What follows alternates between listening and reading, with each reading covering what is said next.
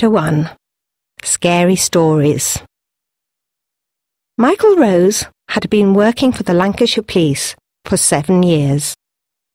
He loved his job. Because he lived and worked in a small village, he knew many people by name. Even though he was only 33, he was an old-fashioned type of policeman. Friendly, caring, and ready to help. He liked the people of Pendle Lee, and the people of Pendle Lee liked Sergeant Rose. Crime was not a big problem. At the police station, days went by quite slowly. Many other officers liked to be in a bigger town or a city. But Michael loved being part of a small community. The village itself was also a lovely place to live. The church, which was in the centre, had been built in 1376. Many of the houses had been standing for a very long time. Even the pub, which was called the White Witch, was hundreds of years old. At the edge of the village, a river flowed through the fields and woods. On summer evenings, it was as beautiful as a painting. However, there was not very much for young people to do. Bored teenagers were often getting into trouble. In fact, most of the problems Michael had to deal with were caused by teenagers. Loud music, graffiti, and bad behaviour were the main things. Usually, he just talked to the young people and their parents. He hardly ever had to take one of them to the station. In 7 years, he had only arrested 5 people. Yet in those 7 years, he had found 11 lost dogs and returned them to their homes. Some policemen would have found that kind of life boring, but Michael was happy. It was the middle of summer. The sun had just set, and it was very late. Michael was at the police station. He was on the night shift. For a few hours, he had been doing some paperwork. Even in a small village station, there was a lot of bureaucracy. He had also had some coffee and had read the newspaper. The police station cat, Harriet, was sitting on his knee. She was purring. "Sorry, Harriet," Michael said. "You're going to have to move. I want another coffee."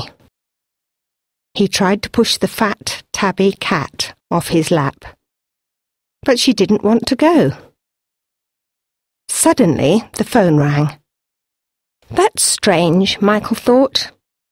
Nobody ever called late at night, unless something was really wrong. He picked up the phone. "Pendle Lee Police Station," he said. "Oh, Michael," said a voice he recognised. It was Mrs. White, an elderly lady who lived on the edge of the village. "I'm sorry it's so late," she said. "But there's something happening in the cemetery." Michael sighed. Every now and again, a group of teenagers would gather at the Pendle Lee cemetery. Wearing black clothes, they would light candles and play loud music. "Is it those kids again?" Michael asked. "Maybe," Mrs. White replied. "I can't sleep, and it upsets me that they go to the graveyard. My parents' and grandparents' graves are there." "Of course," said Michael. "I'll go right away. Then maybe you can get some sleep." Around 10 minutes later, Michael parked the police car at the cemetery gates. He could hear music. The yellow glow of candles told him where the kids were. He got out of the car and switched on his torch. Next to the gates was a very old house. In the past, the cemetery caretaker had lived in it, but the place had been standing empty for 20 years. Some of the windows were broken. Climbing plants had grown over the building. They had even gone through some of the windows. 200 years ago, it had been really pretty. But now it looked like something from a scary movie. Nobody went inside. Birds had made their homes in the empty rooms. Using his torch to light the way, Michael went towards the teenagers. Lots of candles were glowing on the graves. There was loud music, and some of the teenagers were standing in a circle singing. When Michael appeared out of the darkness, he frightened some of them. A girl nearly screamed. "Sorry," he said to her. "It's only me. Are you trying to make a ghost appear?" "It's none of your business," said a tall boy. He stepped forward into the torchlight. Michael knew who he was. His name was Alex. He was 17 years old, and his parents owned the bakery. "It is my business," Michael replied. "This is a cemetery. It's an important part of this community, and having a party here isn't respectful." The girl who had nearly screamed came across to Michael. "We can do what we want," she said. She was trying to sound brave after her fright earlier. Michael recognized her now. Katie Lewis. She was only 14, and she should have been at home in bed. "What are you doing?" Michael asked. "Are you trying to make contact with witches? I don't think you'll have any luck tonight." Pendle Lee was in a part of Lancashire that was famous for its witches. In the early 17th century, some women and men from the area had been arrested. It was said that one talked to a black dog that was really the devil. The villagers believed that witches had made some people sick and even killed them. It was believed that cows stopped giving milk because of magic spells. The unlucky women and men were kept in prison at Lancaster Castle. The witches had been hung in 1612. Many people went to watch. Now the witches were seen as ordinary people who were scapegoats of the community. But the stories had continued until the present day. The Lancashire witches brought many tourists to the area.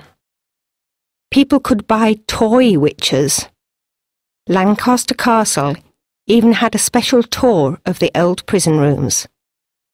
And every year, on Halloween, people from all over walked up Pendle Hill in the dark. Pendle Lee had its own stories too. Some were about the cemetery. The first graves were over 700 years old. Long before the big Pendle Lee church was built, an even older church existed where the cemetery was. The stories told of witches meeting at the place where the old church once stood. It was said that they danced around large fires and tried to see the devil. The ghost of a witch called Agnes Cott was said to haunt the graveyard. Some people said that the caretaker's house was haunted too. Strange noises were heard late at night. Strange lights were seen too, even when the teenagers were in their beds. Michael switched on his torch again. Time to go, he said to the kids, before the ghost of Agnes Cott really does appear. Then you'll all run screaming back home anyway. You can't stop us, said Alex. We'll come back again. The more this community hates us, the happier we are. I'm sorry you feel that way, said Michael. He did understand. There was nothing for teenagers to do in Pendle Lee. He thought that young people's discos at the church hall were a good idea. The villagers were worried about noise and alcohol. However, having teenagers on the streets at night was a bigger problem.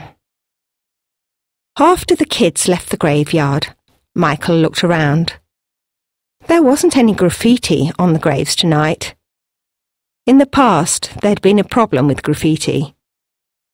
Even some of the headstones had been smashed. That was a few years ago. Alex and the other young people were angry and bored.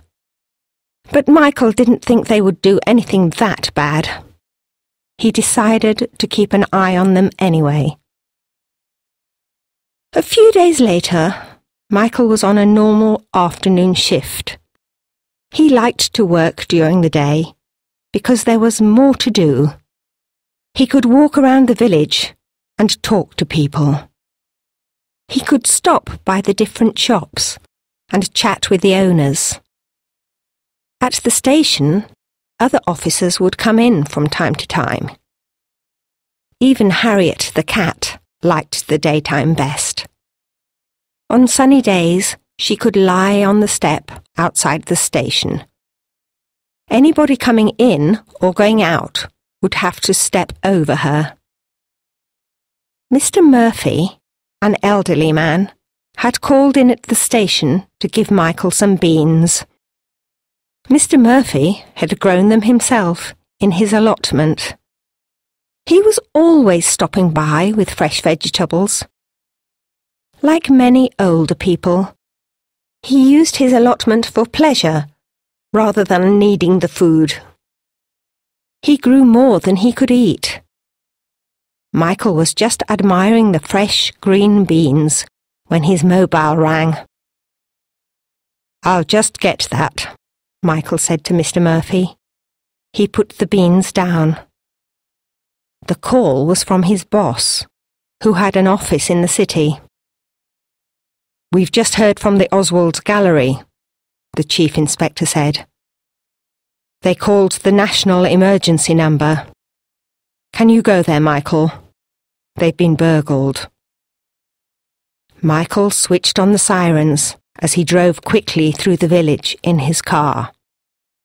As he drove, he thought about the gallery. He hadn't been there for over 3 years, but he used to go a lot. That was because his ex-girlfriend, Sarah, loved art. Sarah had left to go to America about 3 years ago. She worked in art restoration and had been offered a job in Boston. After thinking long and hard, she decided to take it. But Michael couldn't get a job with the police in the United States. He didn't want to stop being a policeman either, so he stayed in Pendle Lee, and Sarah moved to Boston. The Oswald Gallery was just outside the village. It was in a beautiful 18th century house. A man called John Oswald had built the house, and the gallery was named after him. It took Michael around 10 minutes to get there. When he arrived, he walked to the door. 2 elderly women quickly came to meet him. They looked upset. Both of them started speaking at once. "Oh, Sergeant, thank goodness you're here," one of the women exclaimed. "I'm Joan Potts. I work here." "We don't know how it happened," the other lady was saying at the same time, "but it's my fault." "No, Lottie, Of course it's not your fault, said Joan. Yes, it is, Lottie exclaimed. I'm so angry with myself. Michael raised his hands. Let's stay calm, he said. We'll go inside, and you can tell me all about it. Then we'll start searching for the thief. Chapter 2. Past Life. Once inside, Michael took out his notebook. Now tell me what happened, he said. No one had come to visit for over 2 hours, said Joan Potts. It was a slow day. Lottie Bingley sat down behind the reception desk. I'm afraid I left the reception, she said. Every year we have a competition for artists. People from all over Lancashire send in their paintings. This morning we had some new paintings come in, and I was very excited. I wanted to see them, even though it's not my job to unpack them. I went upstairs to look. While I was gone, someone came in and stole one of our paintings. So it's all my fault. Michael looked all around the room. Don't you have security cameras? He asked. No, Joan replied. It would cost a lot of money. But we never imagined that someone would steal from the Oswald Gallery. And neither of you saw anybody? Michael asked. No, both women replied at the same time. We didn't see or hear anything, said Lottie. Let's have a look at where the painting was hung, Michael said. The women led him into one of the gallery's little rooms.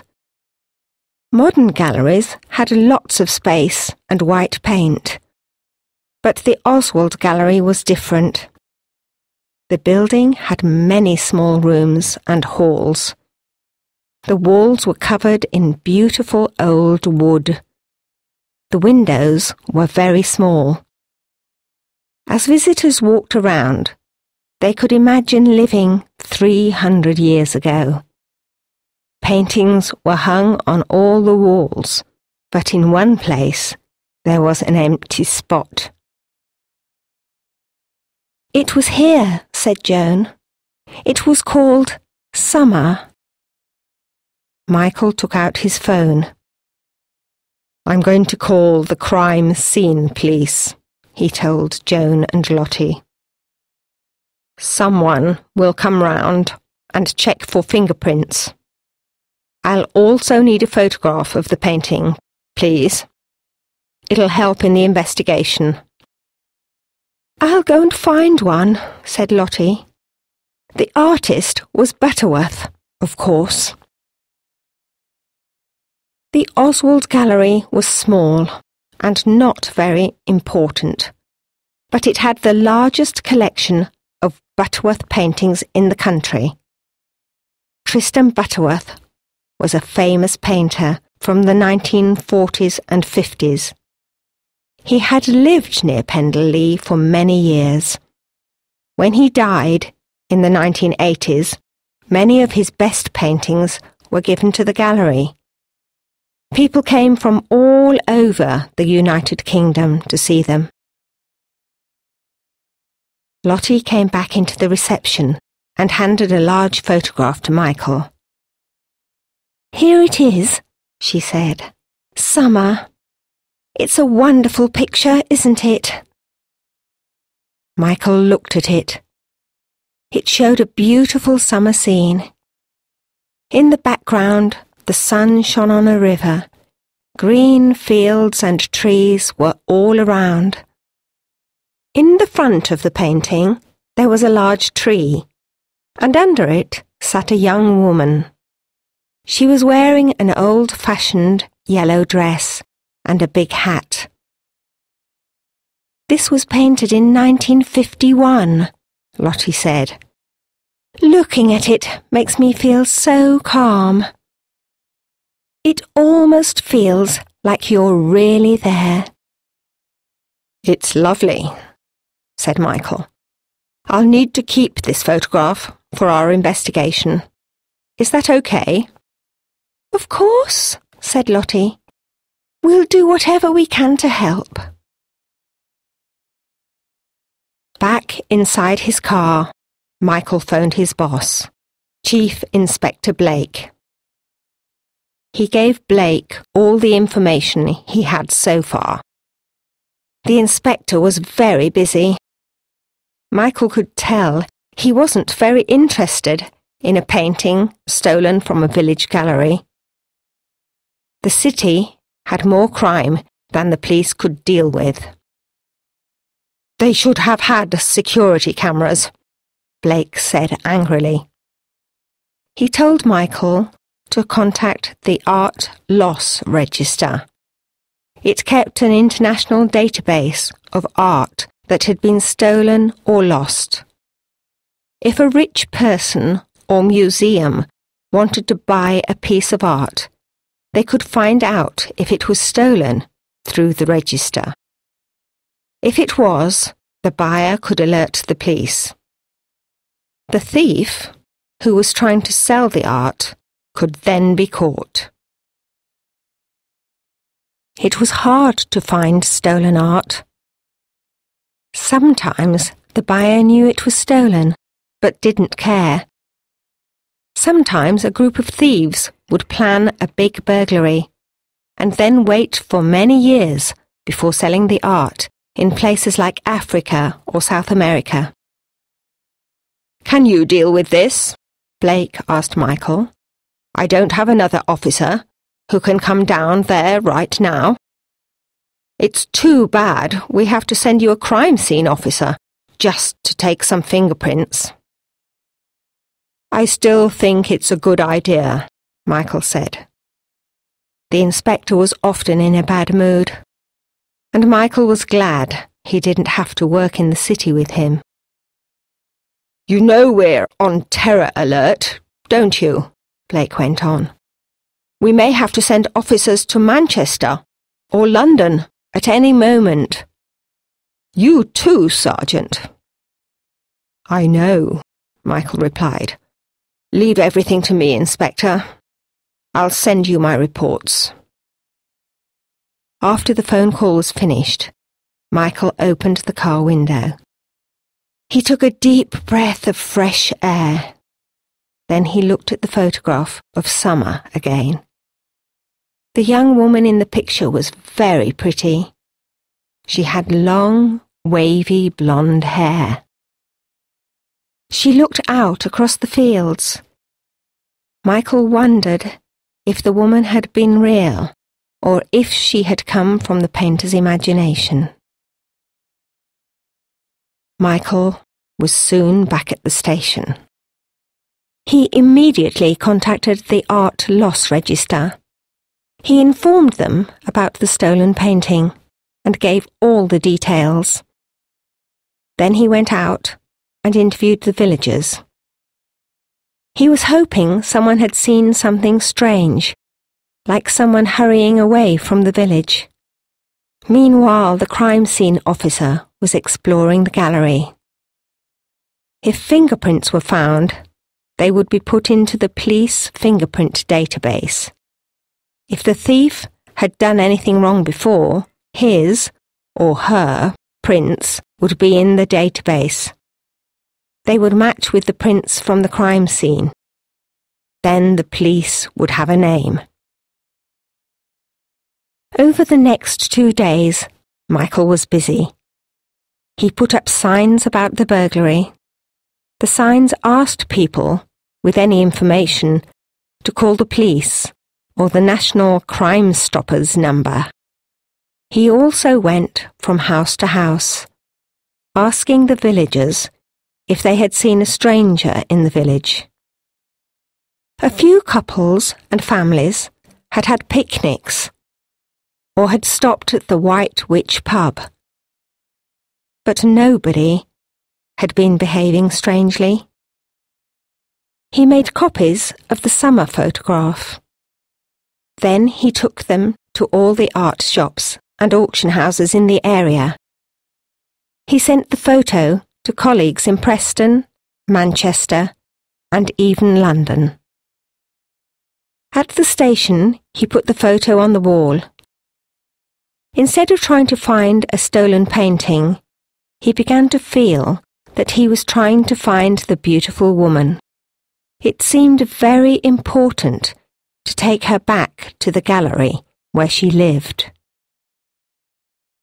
After a few days, the other police officers started to joke about Michael's painting. He looked at it 100 times a day. Sometimes, when he was talking to someone, his eyes would go to the photograph. "Have you fallen in love?" some of the officers asked. Michael no longer chatted with the villagers. He didn't seem to have time anymore. Even Harriet the cat seemed in a bad mood because of summer. Michael only wanted to hunt for the painting and was no longer interested in playing with her. Whenever he had a moment, he was on the phone or visiting auction houses, asking about the painting. Even when he was not at work, he'd visit places that sold old paintings. On Tuesday afternoon, the phone rang. It was exactly 5 days since summer had been stolen. Every time the phone rang, Michael hoped it was about the painting. It was Joan Potts from the gallery. "Something terrible has happened," she exclaimed. "Lottie has been taken to hospital. Another painting was stolen, and this time the thief pushed Lottie down the stairs. She's unconscious." After going straight to the gallery and looking at the crime scene, Michael went to the hospital with Joan. They were both very worried about Lottie. Because she was old, her chances of getting better quickly were not good. She'd hit her head quite badly and broken one of her legs. Joan couldn't help crying as they stood in the waiting room at the hospital. The doctor in charge promised to call Michael as soon as there was a change. Michael needed to ask her about what happened. Perhaps Lottie saw the thief coming up the stairs. But while she was unconscious and in danger, all he could do was wait and hope. Meanwhile, he needed to contact the art loss register about the second stolen painting. It was another Butterworth, called Evening in June. This time it was of a terrace outside a lovely old house. There was a table with teacups and a teapot, and a large strawberry cake. On one of the chairs sat a woman. Michael recognized her as the woman from summer. This time she was dressed in a pretty purple dress. She was reading a book. In the background were green hills, and the sun was just going down. The sunset seemed to make the picture glow. Michael thought it was strange that both paintings were of the same woman. There were many Butterworth pictures that showed landscapes or still life scenes. Only a few had the young woman in them. Perhaps that was a clue. "Who was she?" Michael asked when he called Joan that night. "Don't you know?" asked Joan. "It's Sylvia. Sylvia and Tristan Butterworth got married in 1950. She was very beautiful and was his model for some of his paintings." "Maybe. if we find out more about Sylvia Butterworth, it might give us a clue, Michael said. Perhaps the thief wants to collect paintings of her. Good idea, said Joan. Maybe he's obsessed with her. We have an archive at the gallery. It has a lot of information about Sylvia in it. You can look at it if you like. The next day, after his afternoon shift, Michael went back to the Oswald Gallery. It had been closed, and there were plans to buy security cameras. The risk of someone getting hurt again was too big. Joan took Michael upstairs to a small office. It was filled with filing cabinets. "This is the Butterworth archive," Joan said. "The filing cabinets are full of photographs and letters. They belong to both Tristan and Sylvia. There are also lots of papers about Butterworth's paintings and exhibitions. You can look through them if you like." Joan made him a cup of coffee. Then she gave him the keys to the gallery and the code number of the alarm system. She went back to the hospital, where she spent her evenings sitting with Lottie. Michael was alone. He didn't know where to start looking. All he knew was that someone had a reason for stealing Butterworth's paintings of Sylvia. Perhaps the past would give him a clue. First, he pulled open some files of photographs. There were lots of black and white ones. There were many of Sylvia by herself. Michael knew they were not important for the investigation, but he couldn't help looking. Some were of Sylvia when she was very young. Most showed her in her 20s and 30s. Michael felt that he had never seen anyone more beautiful. Sylvia had big, dark eyes and a glowing smile. She was quite tall and looked strong and confident. When she was younger, she had worn her long hair down. When she was older, she wore it up, in the style of the 1950s. Her clothes were always pretty and looked good on her. In some of the photos, she was with a man. Michael recognized him as Tristan Butterworth. The names, places, and dates were written on the backs of many photos. There were many pictures, for example, of Tristan and Sylvia in a gorgeous landscape. In the background were lakes and mountains. On the backs of the pictures were the words Honeymoon, Cumbria, 1950. The couple looked very happy. Some of the photographs showed other people too. There were many that had been taken on the terrace of a house. Michael thought it was the same terrace as in Evening in June. In the photos, lots of people were standing around. They had glasses of wine and cigarettes. In other photos, the same people were sitting under a tree, having a picnic. Behind them, the Pendle Lee River flowed. Everyone was smiling at the camera. There were a few pictures of Butterworth with another man. The pictures said Nigel and Tristan, with different places and dates. There were also pictures of Nigel and Sylvia. Next, he looked at some old letters. There were lots from Sylvia to Tristan. Michael began to read. He read for a long time. When he looked at his watch, he had been reading for over an hour. He had been in a different world. It seemed as though Sylvia was writing to him.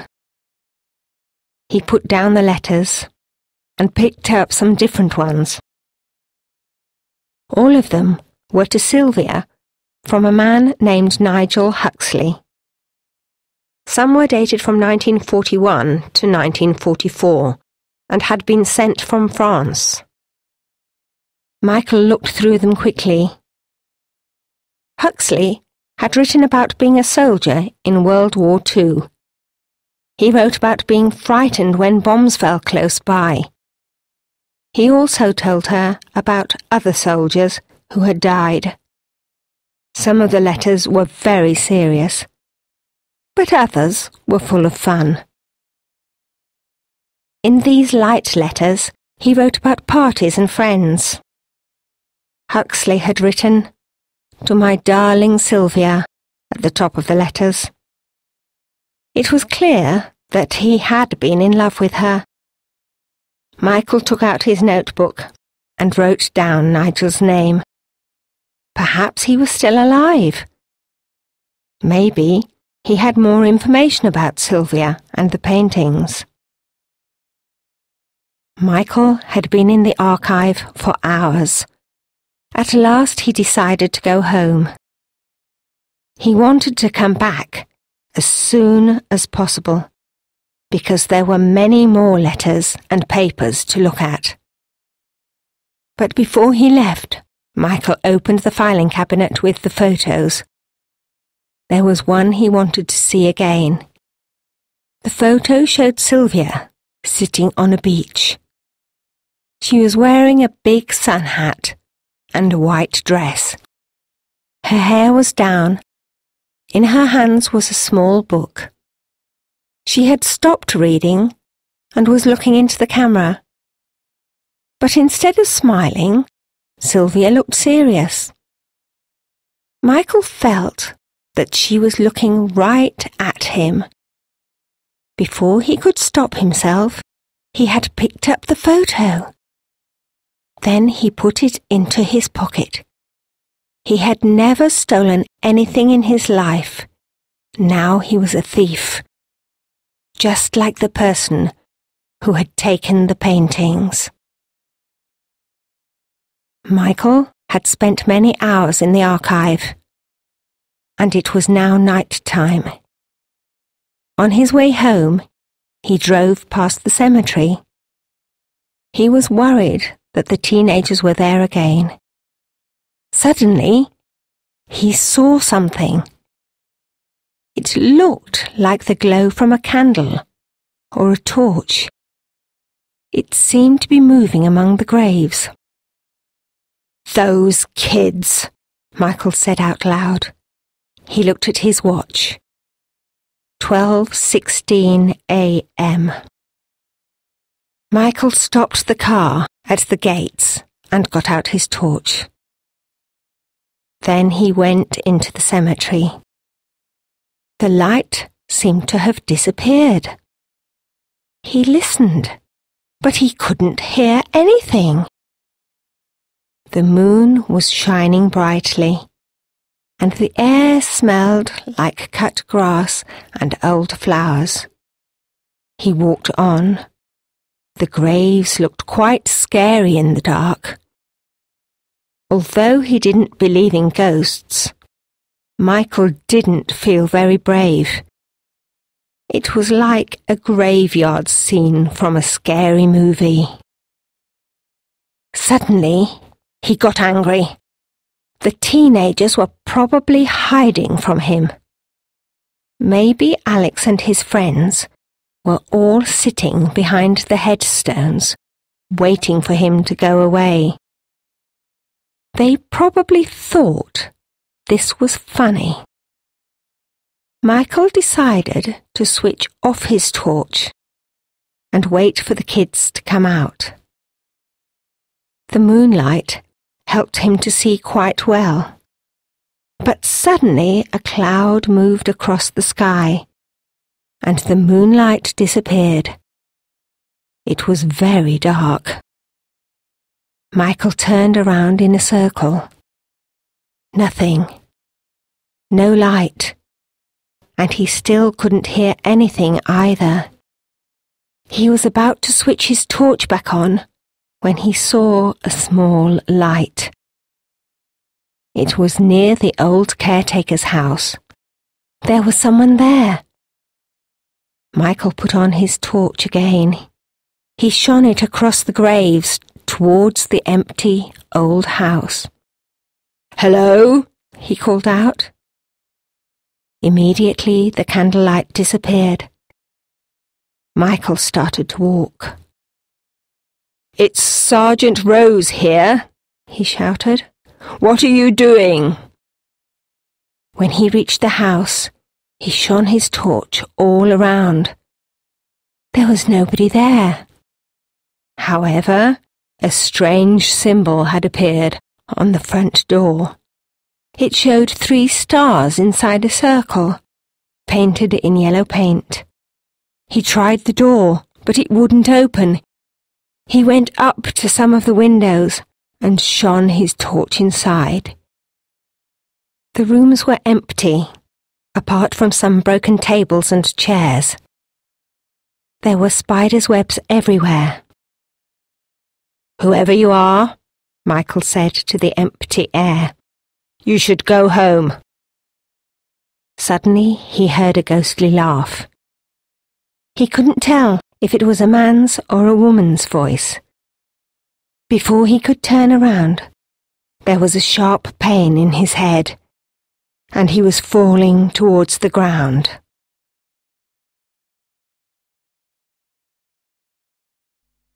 Chapter 3. Young Woman with Flowers. When Michael finally opened his eyes, his clothes were wet from lying in the grass for a long time. He put his hand to his head. When he looked at his hand, there was something dark on his fingers. Blood. He felt sick, and his head hurt. His torch was lying on the ground, but it wasn't working anymore. Michael looked around. He didn't know what to do.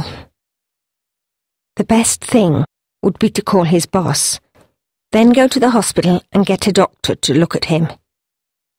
He stood up. All he wanted to do was get into bed. Slowly he went back to his car and drove home. Early the next morning, Michael went to the station. He wrote a report about what happened in the graveyard. His head still hurt badly, but he didn't want to spend the day waiting to see a doctor. Instead, he called the hospital about Lottie. She was still unconscious, and the doctors were doing all sorts of tests. After the hospital call, he phoned the homes of Alex and some of the other teenagers from the cemetery. He asked their parents to bring them down to the station as soon as possible. If Alex had hit Michael, he was in serious trouble. Then he arranged for another officer to talk to the teenagers. Although Michael wanted to talk to Alex and the others himself, he was a witness to a crime. He couldn't be the questioning officer too. Then Michael searched the internet for Nigel Huxley. Huxley might have information about the paintings or Sylvia. He found out that Huxley had also been an artist. He was a sculptor, but he was not as famous as Butterworth. His last sculpture was made in 1967. Now Huxley lived in the village, only 20 kilometres from Pendle Lee. He was 85 years old, and it seemed that he was very rich. Michael thought about everything he now knew about Huxley. He lived nearby and knew about art. And although he was old, you didn't have to be fit to push an old lady downstairs. He had been in love with Sylvia. Perhaps he had driven to the gallery. He could have stolen Summer while Lottie was looking at the new paintings upstairs. The second time, Lottie may have seen him stealing Evening in June. He might have pushed her down the stairs, then put the painting in the car and driven home. Michael decided to pay Huxley a visit. But first he put out some cat food for Harriet. The big tabby was still in a bad mood. Michael just wanted to talk about, think about, and dream about those paintings. He had no time for cats or the other villagers. When Mr. Murphy came in that morning with a bag of aubergines, Michael had simply thanked him and looked back at the computer. At lunchtime, Michael drove to the nearby village. It took him a long time to find Huxley's house. The house was very large. In fact, it was a mansion, but it was hidden behind lots of trees on the edge of the village. Michael parked the police car in front of the house. It was a lovely old place. There were lots of steps leading to a big door. Michael went up and rang the bell. After a few moments, an elderly woman opened the door. "Mrs. Huxley?" Michael asked. "No, I'm the housekeeper," the woman said. She looked at his police uniform and car. For some reason, she didn't seem too happy. "Do you want to see Mr. Huxley?" "Yes, please, if he's at home," Michael replied. "You'd better come in," said the housekeeper. Michael followed her into the house. "Wait here." The housekeeper pointed to a chair by the door. She wasn't friendly at all. Michael wondered if she ever smiled. He sat down. The big hall was painted a light green. The floor was made of gorgeous dark wood. In the corner stood a large sculpture. Michael couldn't really tell what it was. It could have been a woman with long wavy hair, or a tree. Whatever it was, it looked very modern. Suddenly the housekeeper appeared again. "You can see Mr. Huxley now," she said. "He's in the living room." Nigel Huxley sat in a big chair. He didn't look 85 at all. He seemed a lot younger. But perhaps that was because of his bright blue eyes. He looked intelligent and full of energy. "I'm sorry about my housekeeper," Huxley said. "She's not very nice to visitors, even policemen." Michael looked around the living room. The sun was shining through the large windows. There were 2 huge sofas and a few chairs. In the middle of the room was a round table. Lots of books were everywhere, on the table, on bookshelves, and on the floor. There was also a beautiful old fireplace. Above the fireplace, on the wall, there was a painting. Michael immediately recognized Sylvia. "That's a Butterworth picture," he exclaimed. "Yes," Huxley said. "It's called Young Woman with Flowers. Tristan Butterworth gave it to me." The painting showed Sylvia holding lots of flowers. They were pink, orange and red. The background was a dark green, and Sylvia was wearing a green dress. Michael couldn't take his eyes off the picture.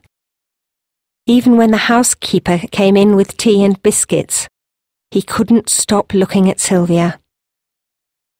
"How can I help you?" Huxley asked, taking a cup of tea and a chocolate biscuit.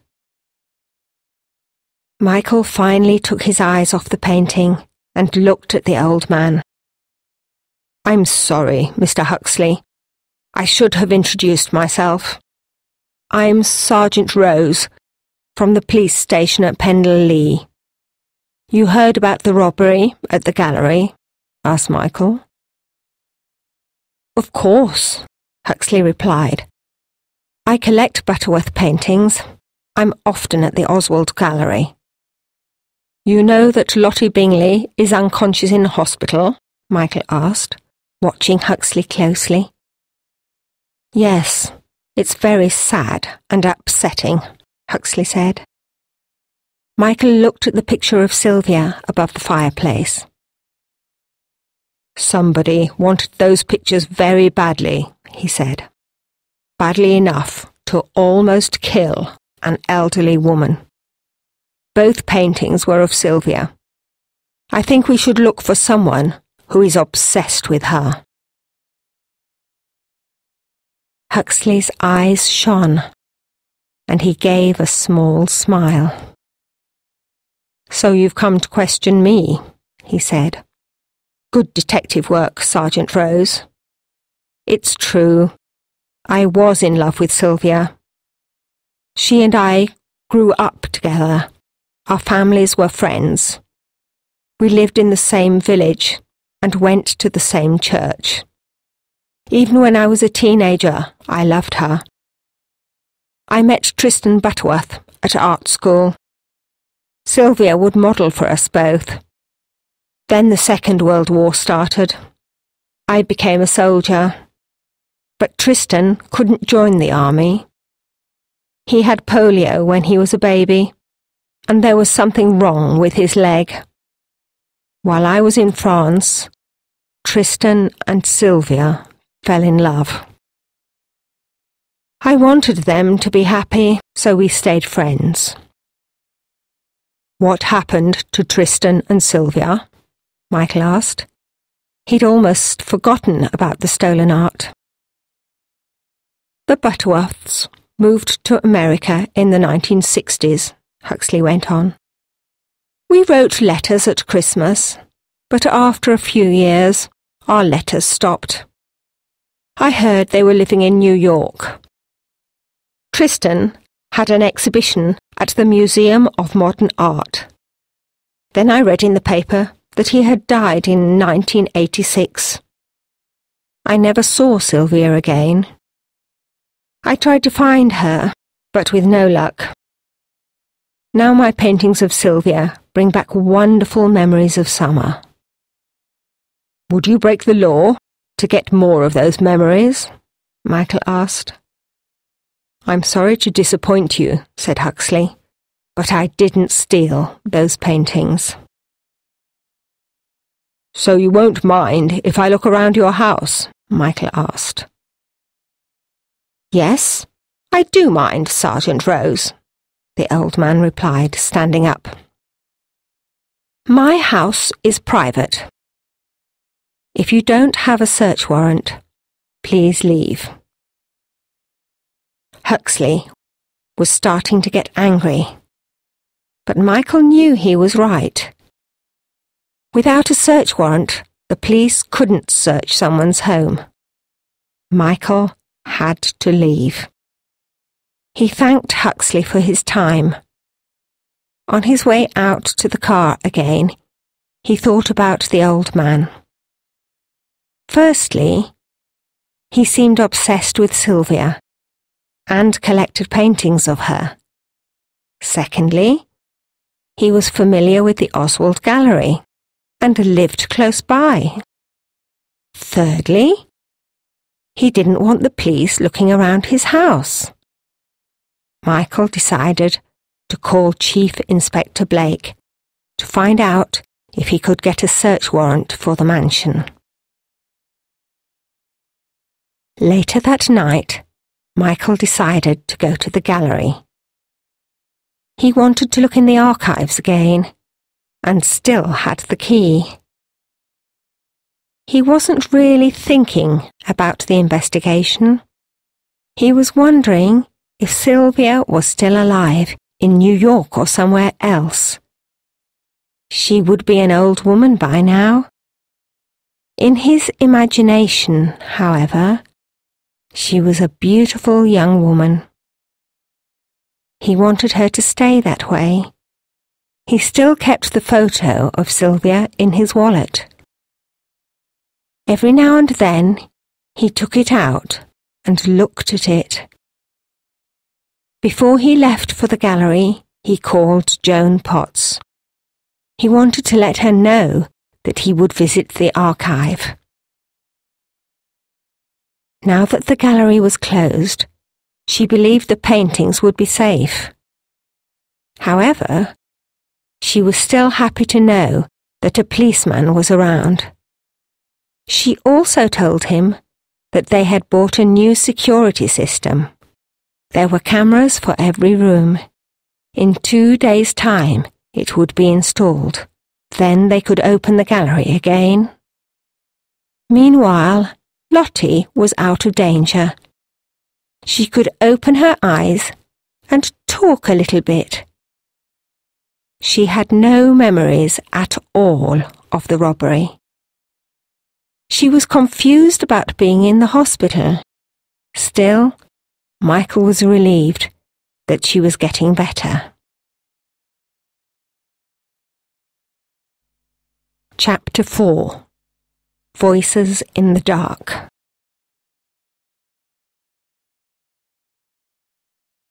By the time Michael got to the Oswald Gallery, the sun had nearly disappeared. He parked his car right in front of the door and was shocked about what he saw. There was graffiti all over the front of the building. It was the same yellow paint that he'd seen at the caretaker's house, and the same symbols. Then he saw the broken window. The hole was big enough for someone to climb through, but bits of glass were still sharp.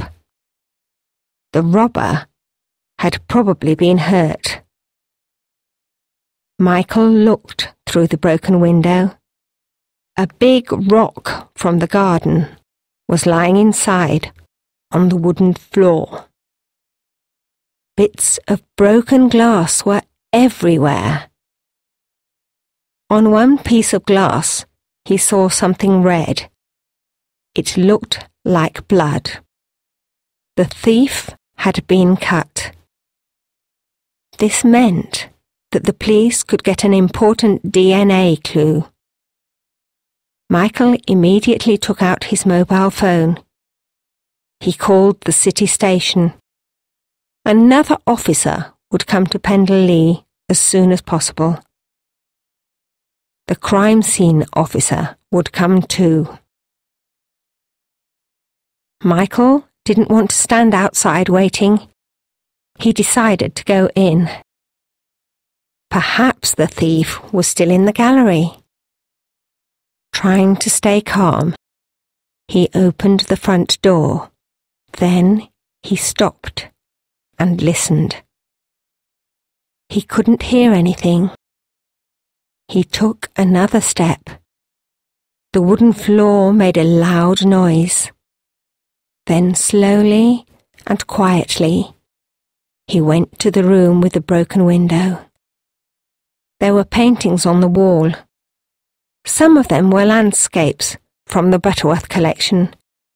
There were also sculptures, but Michael was more interested in the blood. It was a very dark red, because it was almost dry. It made a small trail across the floor and into the hall. Michael followed it. The trail went up the stairs, along the hall, and into another room. It stopped in front of a wall. There was an empty space where a painting once hung. Suddenly, there was a shout from downstairs. The 2 other policemen had arrived. Michael went downstairs and greeted them. He told them about the trail of blood and the stolen painting. "Can you go through the rest of the building?" he asked the constable, whose name was John Ritchie. I'm going to look in the garden. I'll get fingerprints and blood, said the crime scene officer. But I don't think we'll get a match. There were no matches on our fingerprint database last time. Just as Michael was about to go outside, the constable called him back. "You're the one who was hit in the graveyard, aren't you?" he asked. "I talked to those teenagers. Every single one has an alibi. Even Alex, who is an angry young man. One day he'll end up arrested for something, believe me." Michael thanked him, then took his torch and went outside. There was no moonlight, so it was very dark. He walked all around the building, looking and listening. On one side of the garden was the car park. 2 police cars were parked there. On the other side of the garden there were woods. They made a good hiding place. Michael went into the trees. It was very dark, almost black. The trees looked very tall in the white light from the torch. Michael thought about his visits to the cemetery. Now he was walking through woods at night. His torch had become his best friend.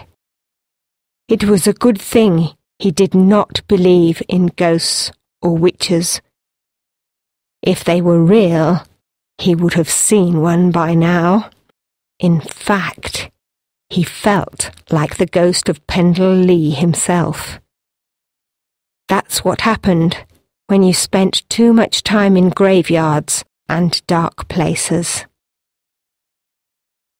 Suddenly, he heard a noise. He immediately stopped walking and listened. He wondered if it was a small animal making noises in the dark. But then he heard a voice. Another voice answered. 2 people were hiding in the woods. Michael took out his phone and called PC Ritchie. He spoke very quietly and quickly. The constable agreed to join him. In less than a minute, the constable was there, walking softly through the trees. Then they both switched off their torches. After a few moments, their eyes could see better in the darkness. They quietly walked towards the sound of voices. 2 people were hiding in some bushes underneath a tree. They were dressed all in black and had long black hair. This just made their white faces stand out even more in the dark. Michael recognized 2 young men from the cemetery. He gave a shout. The boys looked around and saw the officers, then jumped up and started to run. Michael and PC Ritchie raced after them through the trees. The teenagers were fast, but frightened. They kept looking behind them. Suddenly, one of them hit a tree and fell to the ground. "It's a good idea to look where you're going," said Michael as he pulled the boy to his feet.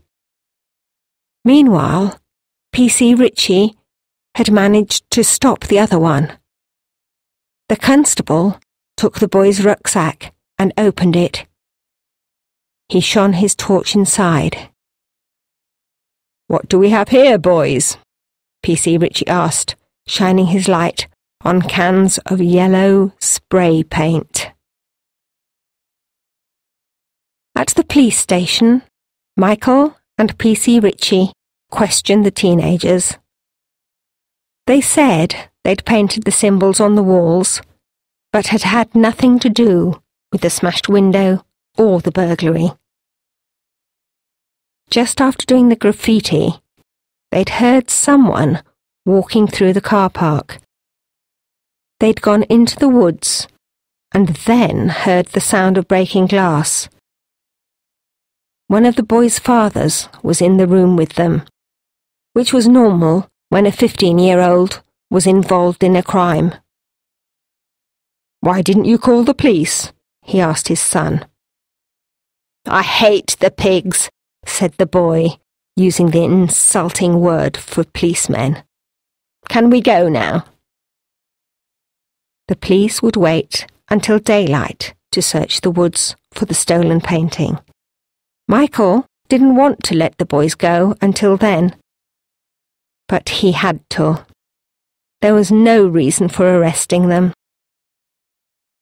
They were checked for cuts because of the broken glass in the gallery window, but neither of the boys had been cut anywhere on their bodies. They were in lots of trouble about the graffiti, but Michael didn't think anything serious would happen to them. He let them go home with their parents. Back at his desk, he made some notes for his report. Then he made a list of things to do in the morning. At the top was the search warrant for Nigel Huxley's home. He wanted to visit the old sculptor as soon as possible. He wanted to have some of Huxley's blood for testing too. The investigators could match it against the blood from the gallery. Next, he wanted to take Joan Potts to the gallery to ask her about the stolen painting. He was sure it was another one of Sylvia. Then he wanted to go to the hospital to see if Lottie had any memories of the robbery. Suddenly the phone rang. Michael picked it up. "Hello?" he said. "Michael, it's Mrs. White," said the woman on the phone. "Sorry I'm calling so late. It's those kids in the cemetery." "Not again," Michael sighed. He was disappointed. There were bigger things than bad behaviour going on in Pendle Lee. "I'll go immediately," he said. It wasn't illegal to be at a cemetery at night, but it wasn't respectful. "Perhaps we can ask the ghost of Agnes Cott to give them a fright," Mrs. White said. "Then they'll stay at home every night." Michael gave a short laugh. "I'll ask her to pay them a visit," he said. Once more, Michael drove to the cemetery. Once more, he parked at the gates and got out his torch. There were candles glowing among the graves. He could see young people sitting around. Loud music was playing. He recognized the tall figure of Alex.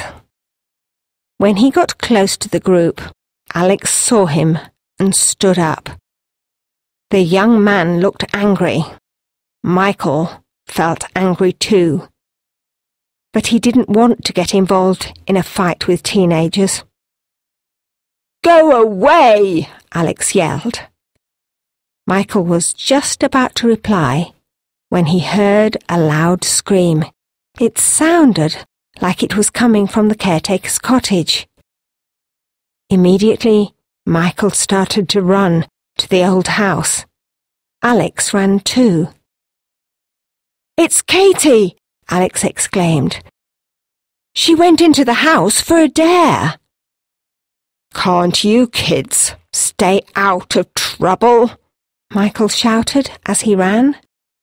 When he got to the house, he tried to open the door. It was still locked. "She went through a window," said Alex. Together they ran to the side of the building. Just then, Katie screamed again.